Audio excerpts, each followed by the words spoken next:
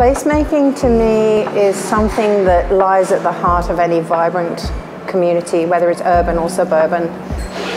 This initiative is the whole reason for our business here at Book Nook and Bean. We've been a mobile coffee truck for the last 4 years, and we'd always dreamed about having a bricks and mortar place, however temporary it was. And so without Renew Adelaide and without the whole Topham Mall revival project, we wouldn't be here at all.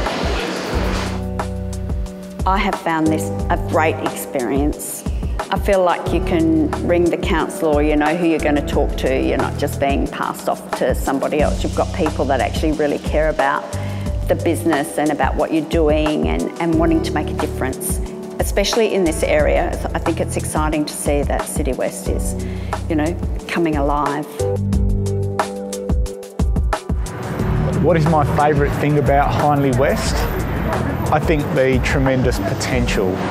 Tess McMaster, who's been leading the program for this part of the city, has done a tremendous job in bringing us together with many of the other property owners and also the business owners in this precinct and creating a vision for Hindley Street West. So getting towards the end of the placemaking pilot, the main changes I've seen, aside from the physical ones, has, I think, been that social connection, the community that has been really firmly brought together, people that I've been aware of existing and operating on the street but haven't really firmly engaged with.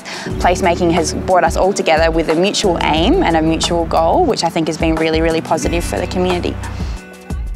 Callum has been a really great help to the street. He's not taken over the job, he's not helped band-aid the situation, he's really facilitated all the community to get together to create new things that can change for the street. We've really enjoyed having Callum on board and helping us get to our end goal, which I think is near, but I really think that what we'd benefit from is continued support of that level.